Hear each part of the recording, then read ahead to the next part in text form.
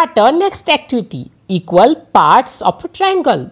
Here is given a triangle, white triangle, and there are 3 equal parts of this triangle. The white triangle is divided into 3 equal parts. Fill each 1/3 part with a different color. हमें colour करने हैं इसकी ये जो दिए हुए 3 equal parts है उनको अलग अलग कलर से.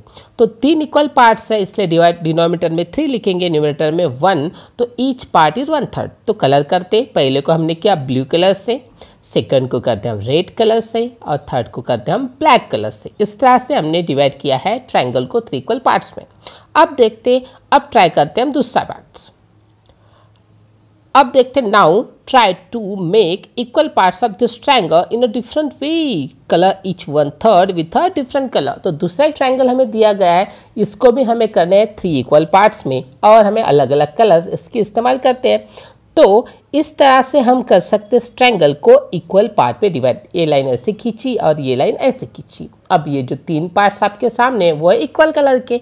तो इक्वल इक्वल इक्वल इक्वल. तो इसको हम कलर करेंगे कुछ अलग अलग कलर से. तो इसको क्या वायलेट, ग्रीन और रेड कलर से. तो इस तरह से हमने बनाया इसके 1/3. Now next 6 parts of a triangle. Rani has divided a green rectangle into 6 equal parts like this. तो रानी ने इस तरह से दिए हुए ऊपर वाले ट्रायंगल के बनाए 6 पार्ट्स. तो हमको भी बनाने हैं दिए हुए ट्रायंगल के जो आगे दिए हुए 3 ट्रायंगल्स हैं उनके 6 इक्वल पार्ट्स. तो देखते कैसे करते हैं इनके 6 इक्वल पार्ट्स. तो दिए हुए ये जिराफ वाला ट्रायंगल, ब्लू वाला ट्रायंगल, इसमें बीच में इस तरह से 2 लाइन खींची और मिडल से 1 लाइन. तो इस तरह से हमने बनाए 1 2 3 4 5 6 equal parts.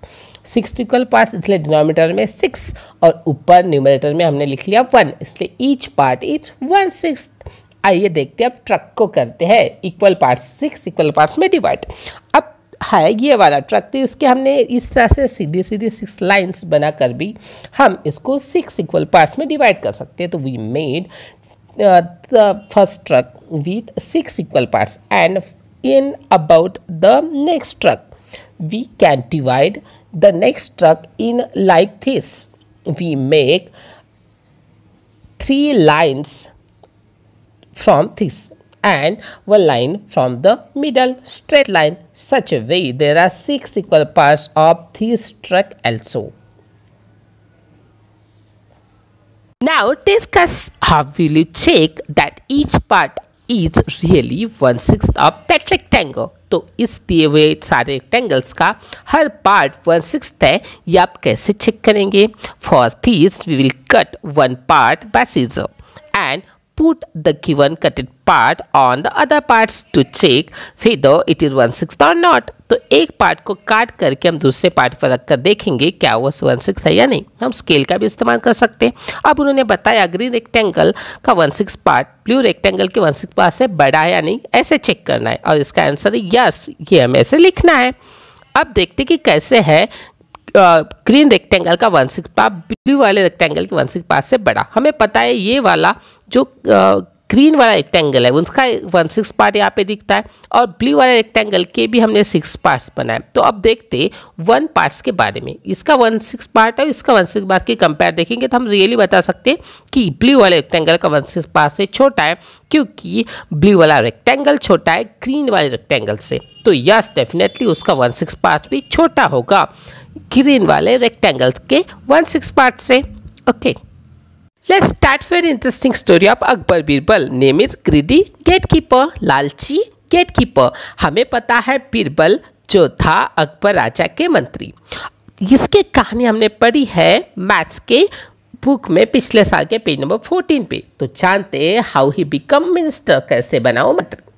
Birbal was teen young boy living in a village. Birbal था छोटा, रहता था गांव में. He was very clever and could read poetry. वो बहुत ही होशियार था और कविता भी लिखता था. He thought he would try his luck in king's court. उसने सोचा राजा के दरबार में हमारा लक हम ट्राई करते. So he took his poems and set off a city. तो When he reached out to gate the palace, he was stopped by the gatekeeper. जब पहुंचा वो गेट के बाहर वाले तो गेटकीपर ने रोका. He stopped there. Where are you going? Shouted the gatekeeper. उसने बोला कि hey, गई पर रुको, कहाँ जा रहे हो? उसने शाउट किया, चिल्लाया उसने. I'm a poet. I want to see Akbar and show my poems to him. Replied the poet. तो बीरबल बोला कि मैं हूँ एक पोएट और राजा अकबर से मिलके मुझे अपनी कविताएं उन्हें दिखानी है. Oh, you are a poet. The king is a kind. He will surely give you prize. I will let you in if you give me 1/10 of your prize. Oh, तो क्या पोएट हो? गेटकीपर बोला. तो राजा तो बड़े दयालु है, वो आपको जरूर एक गिफ्ट देंगे, प्राइज देंगे, लेकिन मैं आपको अंदर तब जाने दूंगा जब आप दोगे मुझे 1/10 ऑफ योर प्राइज. 1/10 मतलब जब 10 में से एक हिस्सा आप मुझे दोगे तो ही मैं आपको अंदर जाने दूँ. Young Birbal agreed since he had no other way. तो छोटे बीरबल ने उसकी बात मान ली. When he went in, the gatekeeper calculated. He gets 100 gold coins. I will get how many coins? तो अब गेटकीपर ने कैलकुलेट किया, अगर बीरबल को मिले 100 गोल्ड कॉइन्स तो मुझे कितने मिलेंगे. तो हम इस तरह से कैलकुलेट करेंगे. 1/10 ऑफ 100 ऑफ का मतलब होता है मल्टीप्लाई. तो 1/10 100 को करेंगे हम मल्टीप्लाई 1/10 को. तो 10 × 10, 10 × 100. तो कितना आएगा आंसर? तो गेटकीपर को मिलेगा 10 gold coins. The poet come to the second gatekeeper. The gatekeeper also said, I will let you in if you give me 2/5 of your prize. 2/5 means 2 divided by 5. 2 numerator, 5 denominator. The poet agreed. तो इस दूसरे gatekeeper ने भी demand की. अब उसको 2/5 मतलब 5 में से 2 हिस्से मांगे. अब the gatekeeper happily calculate. The poet will get least 100 gold coins.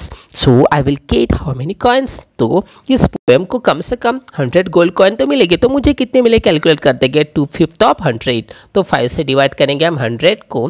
तो 5 1 = 5, 5 2 = 10 और एक 1 0 हमने लगा दिए. तो 20 2 = 40. तो उसको मिलेंगे 4. Now the poet reached the last gate. The gatekeeper said, I will allow you to see the king only if you give me half of the prize that you get. The poet had no other way. He agreed and went inside. तो अगले gatekeeper जो था आखिरी, उसने कहा अगर आप मुझे आप में से आधे प्राइस की कीमत आप मुझे दोगे, गोल्ड को दोगे, तो ही मैं आपको अंदर जाने दूंगा. बीरबल को मानना ही पड़ा. उसके बाद उसका चारा ही नहीं था. अब गेटकीपर सोचने लगा. To this great day if he gets 100 gold coins I will get half of 100. Means 100 के अगर हाफ का आंसर आएगा 50 तो मुझे मिलेंगे 50 गोल्ड कॉइन्स. लेकिन but if he gets 1000 gold coins, wow, then I will get. तो मुझे कितने मिलेंगे? 1000 के अगर हाफ करेंगे 1/2 × 1000 करेंगे तो हमें पता है 2 5 = 10. तो आंसर आएगा 500. अगर उससे 1000 मिले तो मुझे मिलेंगे 500. 100 के हाफ मिलेंगे 50 और 1000 के हाफ मिलेंगे 500. The king was very happy with the poems and said, your work is very good and you can ask anything at your price. तो चाचा बोले आपका काम है बहुत अच्छा और आप मांगो जो आपको चाहिए. My lord, I want 100 slaps. What? 100 slaps? The king was shocked. तो बीरबल ने कहा मुझे चाहिए 100 कोड़े. राजा चौंक कर बोले कि 100 कोड़े? The king was shocked. What happened after that? तो उसके बाद क्या हुआ होगा? Complete the story. तो कहानी को पूरा कीजिए. तो हमें पता है जैसे कि फर्स्ट गेटकीपर ने डिमांड की थी 1/10 ऑफ प्राइस. तो 100 के 1/10 हुए 10 1 = 10, 10 स्लैब्स. तो फर्स्ट गेटकीपर को मिलेंगे 10 स्लैब्स. अब आते हैं सेकंड गेटकीपर की तरफ. सेकंड गेटकीपर ने डिमांड की थी 2/5 ऑफ द प्राइस. तो मीन्स 2/5 ऑफ द 100. 5 1 = 5, 5 2 = 10 मीन्स 20. 20 × 2 = 40. तो सेकंड गेटकीपर को कितने मिलेंगे? 20 × 2 = 40 स्लैब्स. अब आते थर्ड गेटकीपर की तरफ. थर्ड गेटकीपर ने डिमांड की थी कितने की?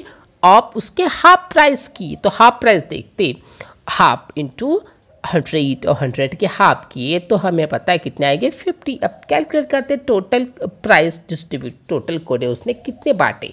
10 फर्स्ट के, 40 सेकंड के और 50 थर्ड के. तो 100 कोड़े उसने बांटे. तो बीरबल को कुछ नहीं मिले कोड़े.